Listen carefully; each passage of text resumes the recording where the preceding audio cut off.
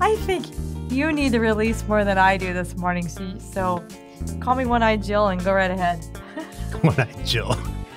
You need to decide if you're going to control these real estate deals or if you're going to let real estate agents or lenders or your money partner or your business partner, or if you want someone else to control your life. There's a ton of jobs for you on what is it, Indeed? Yes. Go get a job and work for somebody else and get comfortable.